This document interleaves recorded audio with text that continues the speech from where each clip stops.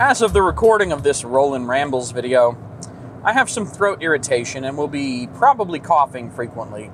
If the coughing bothers you, switch to another video, because this isn't for you. If you can get over the fact that I'll occasionally go and make some horrible noise in the side here, then we can continue. I'm going to discuss why I would not select a free software or open source license for my operating system and programs that I keep talking about in other previous videos.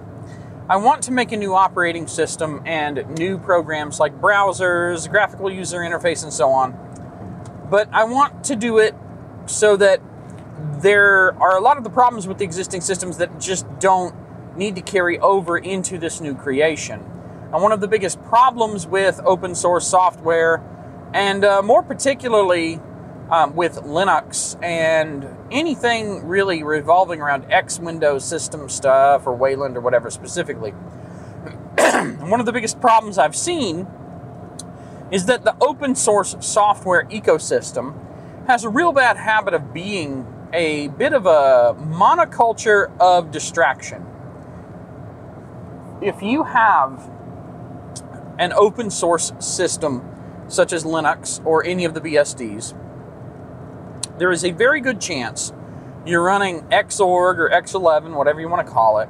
You might be running Wayland, but the bottom line is that that's really just trying to swap out X11 for something that's supposed to be better. A lot of stuff doesn't support it or work on it right yet, and a lot of stuff probably never will, because so much was written for Xorg or X11 that it's just probably not going to happen. So, as far as that goes, what I see when I look at the open source software ecosystem is there is a very low barrier to entry. Now, granted, to write software, there is not a low barrier to entry. Any moron can code something in Python that writes hello world, asks you your name, and says hello name. It's pretty straightforward. But doing things like make files, or making your software build on something other than the exact thing that you have, and it gets complicated. So there is not no barrier to entry, but the barrier to entry in terms of programmers is pretty low. It's easy to get into open source software development because nobody's going to stop you. You can literally just go out there, spin up a GitHub or Codeberg or whatever account somewhere, install Linux with all the compiler crap, already there. You don't have to do very much to get to the point where you can write code and shove it up to a Git repository somewhere on the internet. Getting there is, if you are somewhat competent with computers, not very difficult. This is a good thing because it encourages programmers to learn how to program. It encourages people to try and to share with other people, which is the whole point of open source and specifically free software, free as in freedom software. The whole point is to share with people. The whole point is that if you write code and you share it with other people, they can look at your code, learn from it. They can look at your code and reuse portions or all of it in some other code. There's the principle of reusing instead of reinventing the wheel has largely served the open source free software community very well. The problem is that everything sort of starts to fall into a trench. You see, what I've noticed, and I mentioned File Explorer, and some people have told me that Dolphin for KDE is actually closer to being on par with Windows File Explorer than everything that comes with GNOME or Cinnamon or XFCE or whatever. And I haven't had a chance to really look at that, but that's just one facet of the things that I took issue with. The most popular Linux distributions use GNOME as the desktop environment. If they don't use GNOME, they use a GNOME derivative like Cinnamon or Mate, and thus they also use GNOME's file manager, which whatever it's called in your particular flavor, be it Nemo or Nautilus or whatever. They use the GNOME file manager as the file manager. And the GNOME file manager is not that great. There's a lot of white space. It just kind of sucks. And I'm not very interested in using it. There's a lot of things it can't do that Windows File Explorer can do. But because of the amount of technical debt, and I am rehashing some ground here from previous videos, because of the amount of technical debt accumulated in existing desktop environments, it's not likely that GNOME is going to be replaced or replacing their file management stuff anytime soon. It's not likely they're going to fix it anytime soon. And if KDE offers a better solution, great.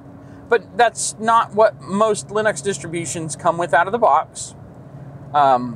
There are undoubtedly more Linux programs running GTK as the toolkit, the GNOME toolkit, whatever. Then there are Qt, which is the library behind KDE and which is used in Telegram and some other software. But there's no doubt that GTK software is way more common than Qt software. So we have this problem where there's this huge software base that's built up. There are these huge software projects that create entire desktop environments built up. But despite KDE supposedly being better, and I would argue, yes, there are a lot of ways that KDE could be looked at, and hey, that's better. That's better than GNOME in this way, and this way, and this way. A lot of distributions are stuck on GNOME, but also, a lot of distributions have KDE or XFCE or Fluxbox or IceWM or FLWM, whatever. And while all this choice is a good thing in general, it's sort of a jack of all trades, master of none. But if I go back to Windows and Windows Explorer, it's a master of one, and that one is file management. There is a lot of validity to the notion that, only having one defined standard way of doing something makes it so that, okay, it's not as flexible. You can't infinitely do anything you want because, you can't, write a whole replacement for, say, Windows Explorer. You can't just replace the entire shell, although, yes, I know people have done it. Don't tell me in the comments. I know there are replacements and things like that out there. But in general, programs expect that you are using Windows File Explorer as your shell, and that's it. Whereas on Linux, there is no such guarantee. The great weakness of Windows is that there's only one way to do things, and that's you go that way or the highway. The great weakness of Linux is that there are too many ways to do things, and supporting every way or even just two different ways tends to be a nightmare. So if I made an operating system, one of the things that I would want to do is keep people from writing software for it. Now that sounds insane. Why would you do this? Why would you write an operating system where you explicitly didn't want people to write software? Let me explain. It's not that I don't want anyone to write any software. It's not that I don't want third-party software. It's not that I don't want to be able to expand beyond what I decide should be coded. But building an operating system is no small feat. It takes a lot of time, a lot of effort, a lot of manpower. And if I was going to go to all the trouble of building a whole system from scratch, probably employing teams of people to do it, I would want that system to be right. I would want that system to learn from mistakes made in the past 30 years, because there has not been a remotely mainstream new operating system created since Linux in 1991. It is 2024 as of this recording. And in case you're having trouble doing the math, that's 33 years. 33 years that we haven't had a new operating system that has actually clawed even 0.1% of OS market share. Haiku, that's cute. Oh, Serenity OS, yeah, that's nice. Minuet OS, Temple OS. Well, none of this stuff is remotely mainstream. This stuff is extreme niche, hobbyist. Arguably, if your goal is to have something neat to look at, and then stop using because of the limitations or because, you know, the software base isn't there, or the maturity isn't there or whatever. If that's what you're going for, then those things are a success. But if what you're going for is an operating system that is actually like usable, like reasonably properly refined and mature, and with all the basic software available that you would expect, you know, web browser, word processor, text editor, image editing facility. If you want all that, you know, they might have that, but none of them have ever managed to really make any inroads. In general, none of these things have, they have not really succeeded in terms of actually being used by a significant number of people. And you can ask yourself, why haven't they succeeded? And there's a million different reasons. One of them, I think, is hardware compatibility is a major issue with most operating systems. In fact, I know for a fact that one OS I had my finger on the pulse of a little bit for a while there was called Ununium. U-N-U-N-U-N-I-U-M. I think it's named after one of those heavy metal elements in the periodic table. And Ununium seemed very interesting to me. They had some interesting things to say on their website and their philosophy and all that. But eventually they gave up. And I hope it's this one that I'm thinking of. Eventually they gave up, posted on their website they were stopping development. And the reason that they gave was it's too difficult to keep up with all the hardware that's coming out. It's too difficult to keep pace with hardware changes. So they gave up. Even today on Linux, the most well-supported operating system outside of Windows and Mac OS, even on Linux today, there are things that don't work at all. There are things that work with a lot of caveats or that are crippled. I have a brand new laptop, an Asus VivoBook 16 M1605. It has a particular MediaTek Wi-Fi card that has no Linux driver at all. None exists. No one has made one. No hobbyist has made one. MediaTek hasn't made one. Nobody. The solution to this problem that is offered up by all the nerds on the internet is buy a new Wi-Fi card, open your computer, remove the Wi-Fi card, install the new Wi-Fi card, close up your computer. That's how you solve the problem. That's not really an acceptable solution to some guy who just goes out and buys a computer and wants to adopt your operating system. That's just not going to work. You can't do that. Users won't do that. So hardware support's a big one, but hardware support is not really affected by what I'm talking about. And hardware support is something that I would be willing to allow people to code drivers for. Absolutely, all day long. You got hardware, you want it supported, feel free to write the drivers for it all day long. Totally fine by me. I have no problem with that. However, what I would not want people to do is write a file manager, a web browser. But how can you do this? You can't stop people from writing software. And you're right. I can't stop people from writing software. But what I can do is put in the license of my operating system that you're not allowed to write any piece of software that the operating system already has officially available, or any of these categories that it plans to. Or I would rather, in the beginning, just be like, well, you can't write any software for this system yet.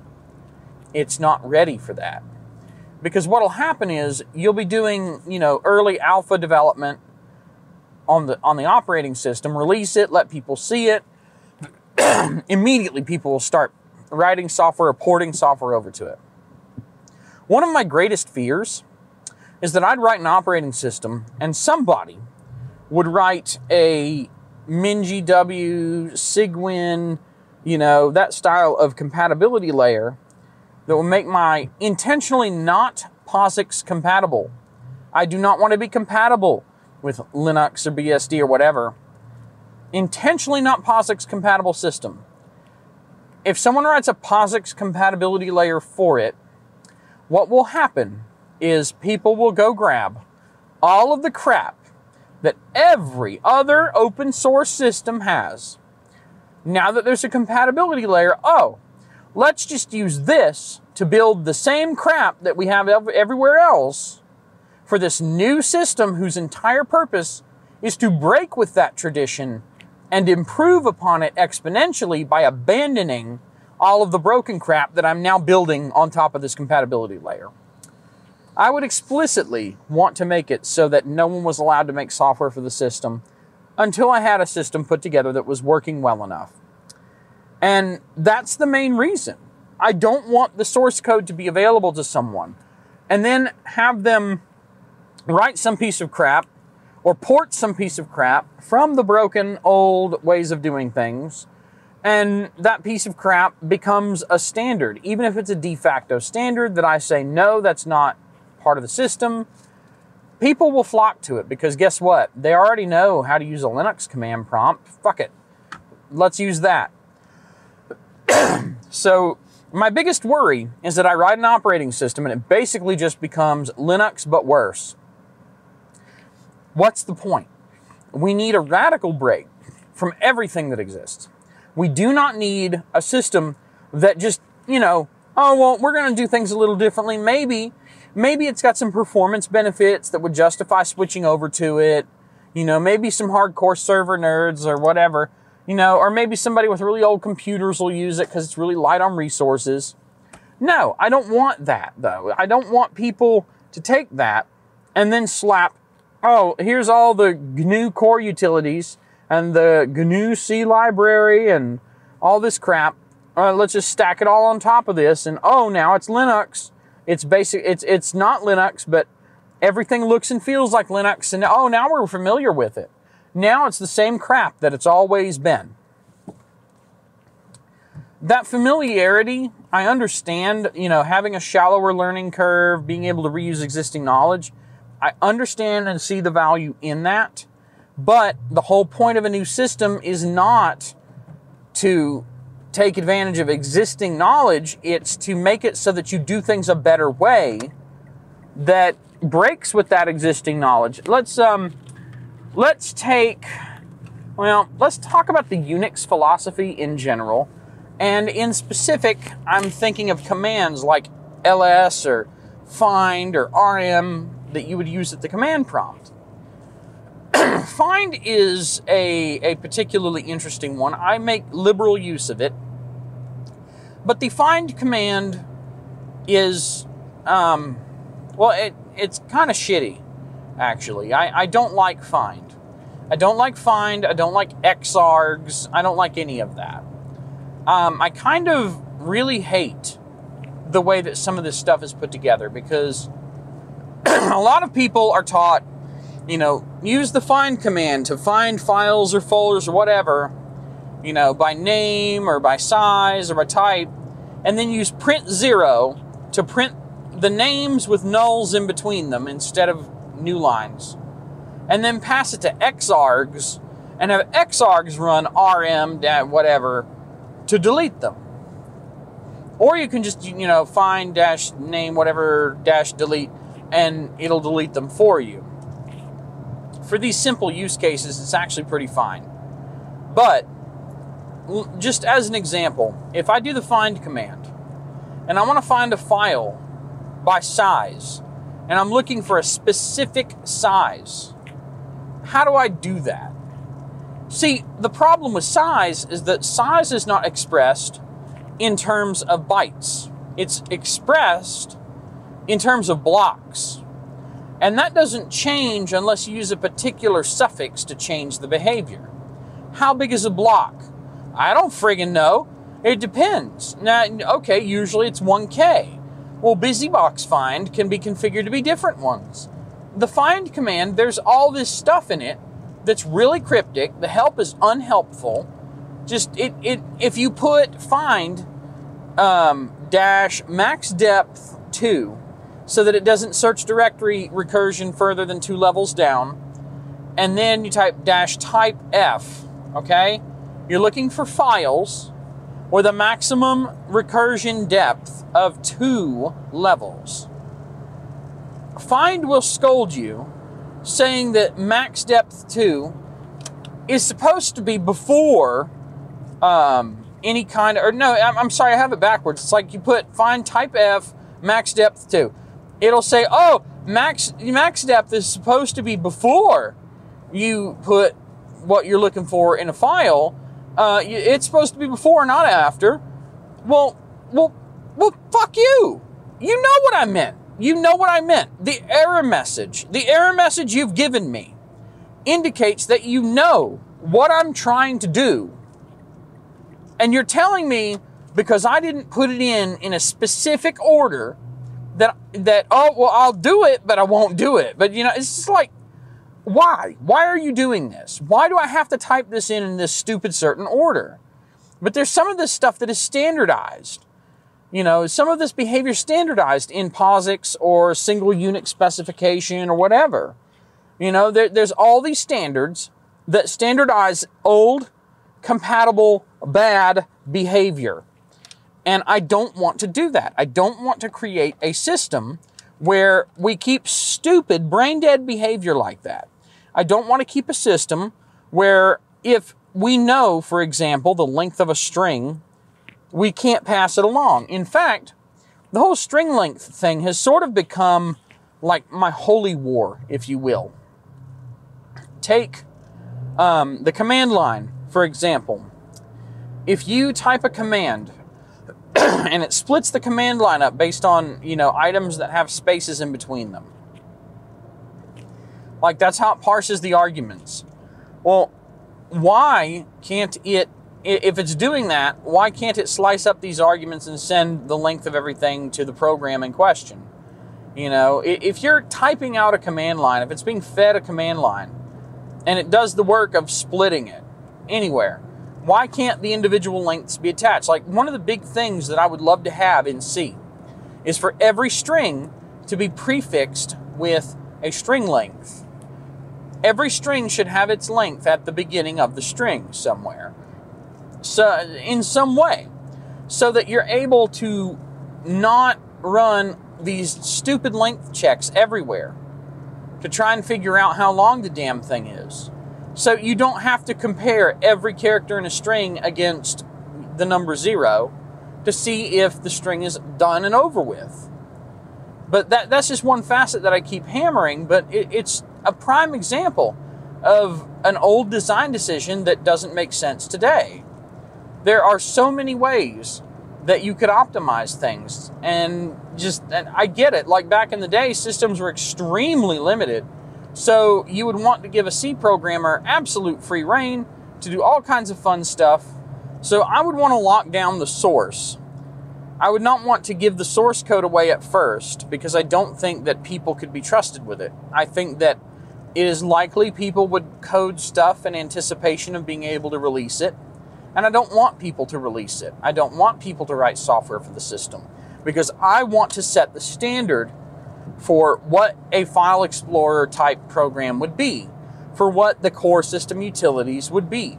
I do not want the POSIX stuff. I don't care. I don't care that you want to be able to use your old shell scripts and your old Unix knowledge with my brand new system. The whole point of the new system is to do a better job. Yes, you will be forced to learn new ways to do things. But you won't have to type cryptic commands. It won't be crappy like PowerShell either. You know, there will be better ways to get the things done. They will work faster. They will be able to work potentially in parallel, since parallel processing is basically available in everything at this point. You know, except for extremely limited 10-year-old machines or more. You know, parallel processing's everywhere, but a lot of things don't take advantage of it because your bone stock procedural programming is pretty specifically designed to work sequentially. That's the blueprint for C programming. It's designed to do thing, then do other thing, then if this thing, do this thing. Otherwise, do that thing. You know, it's step by step by step, and there's room for improvement in a lot of ways. Now, granted, if it's written in C, it'll still have to sidestep the whole parallel issue somehow. I have some ideas for that. I actually want to develop a domain-specific language for things like file management or just general data management stuff that takes larger commands, like, for example, hash this file with this hash function, and it just does it. And you don't have to feed a hash function in. You don't have to, do anything other than just say, read this file and hash the contents, and store it in the and you can say do it for each file in this list, and then the language can take that, do it for each in the list, and go, oh, this might be something we can parallelize. And if it's a medium like solid state drives that have a lot of parallel execution capability, several flash chips or whatever, then you can have it reading 8 files at once on your 8 processor machine and running 8 hashes at the same time. That's totally possible. And right now, like JDupes, my duplicate scanner, it does everything sequentially on a single processor because parallel processing's a bitch. Wouldn't it be nice if there was a generic system that allowed you to do parallel processing by telling the system you wanted to do this for a bunch of things, and it would just do it on a bunch of things at the same time at whatever distribution your system was capable of handling. Whatever seems to be optimal for your CPU core count and your media, whatever. If it's rotational, maybe we don't do 8 reads at a time since the heads will scatter everywhere. But yeah, if there's one thing that kind of holds a lot of systems back from taking advantage of multiprocessing, it's that everything is generally designed to work on a uniprocessor system. I probably should just bottom line this and get out. I want to make a new system. I want that new system to have a lot of standards. Standards that improve upon everything we've learned about computers, operating systems, all of it, over the past 40 or 50 years of computing evolution. I want those standards to be reflected in the software. I want the software to adhere tightly to those standards, and I don't want other people to show up and drag in old stuff, thereby violating those standards. I don't want other people to be able to create an alternative to my system that doesn't go along with those new standards. That, this way is slower or crappy or whatever, but it has this one feature, and then people go to it because, oh, well, hey, I happen to need that one feature. And they, just somebody can make something glitzy and garbage while I'm making something that's ugly, but that is very, very technically sophisticated and refined and, basically just needs the pretty slapped on top of it later. If I do the grunt work, but then they come along and make glitzy McShitsplorer that doesn't do a good job of being an actual file browser, but, oh, it looks pretty, so we're going to go ahead and people are going to adopt that because, wow, look how nice it is. It makes this system look so cool. Well, I don't want my system to look cool. I want it to be technically correct first. Form over function is the biggest problem in both computing and society today. Everything's about how you look doing it. Everything is an Instagram post. Everything is a tweet that's nice and snarky underneath Donald Trump's name so that you can get some sort of social clout for being the reply girl underneath the, whatever, the controversial guy that everybody hates. That's it. Everything is about the appearance of being good. It's not about actually being good.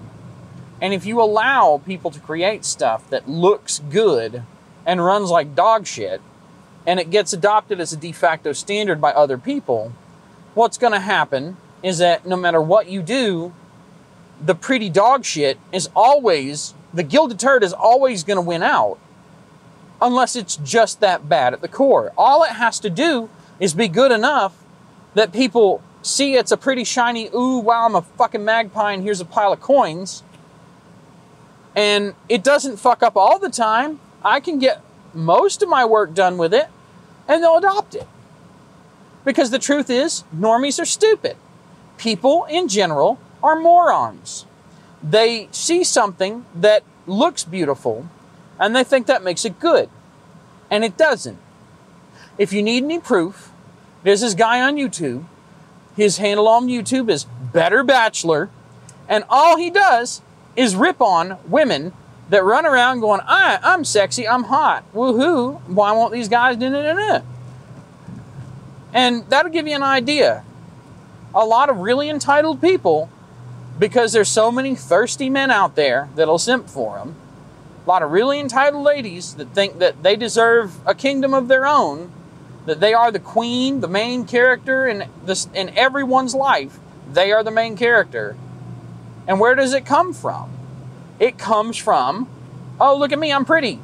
You know, I know because other people have decided so. Other people have treated me like I'm pretty and made me popular. That's why the popular people, they tend to be the pretty people, and pretty people tend to be shitty people. Because they don't have to develop any actual value outside of the glitz. I do not want to make a pretty system at first. I want to make a good system. I want to make that system that, if we are going to keep with the entitled female analogy, is more like that that girl that was down in Louisiana or Alabama or somewhere in the deep south that was looking like trying to catch catfish with her arm, and I think they call that noodling. And all these women got mad because, oh, how could you date a woman like this? And it was the plasticine alloy, like, you know, like artificial cyborg looking makeup cake lady that was mad about it. It was like, I'm the pretty one. How could any man who tries to date this woman is gay? Well, I don't want my operating system to be treated in that way. I want it to be ugly until it's ready to shine. But more importantly, I don't want anybody to use it until it's ready to be used. And that's kind of where I'm going with this all. Anyway, I think I'm going to leave it there. I would love to hear what you think. Leave a comment below.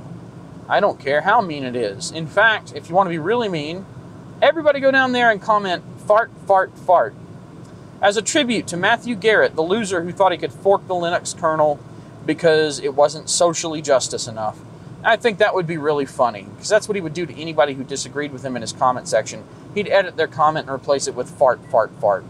So, go down below and fart in my comments. Thanks for watching. Like, comment, subscribe. You know the drill. Take care. Have a good one.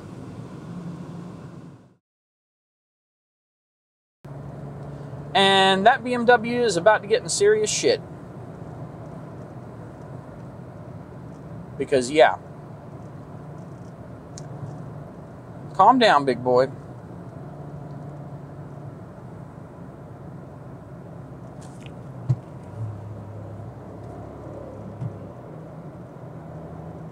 Well, it looks like this has become another episode of Road Rage Rambles.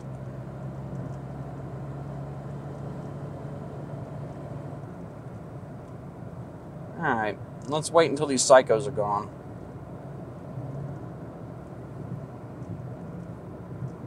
We can wait. You can stop listening to me talk about opposites. I'm about to honk. About to honk nice and loud.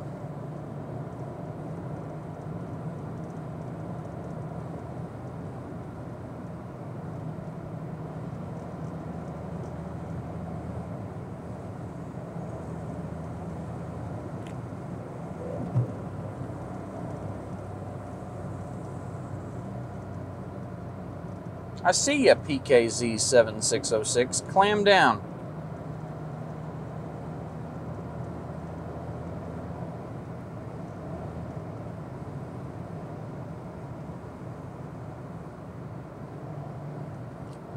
This episode of Speed and Rambles was not brought to you by Monster Energy because I'm trying not to drink that stuff anymore. So anyway, now that the psychotic Apex drivers in North Carolina have been allowed to proceed, and now they're going 58 miles an hour because there's traffic, we can proceed with our discussion. And then they make it parallel later by like, oh, we'll make some kernel threads, and each of those.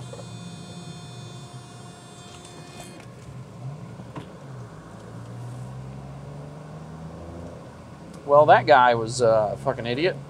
Hey, if you happen to see the license plate on that guy's car, you know, call the Apex police and let them know. That'd be pretty cool, right? Thanks.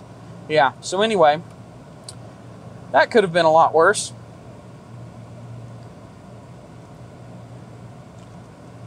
So I think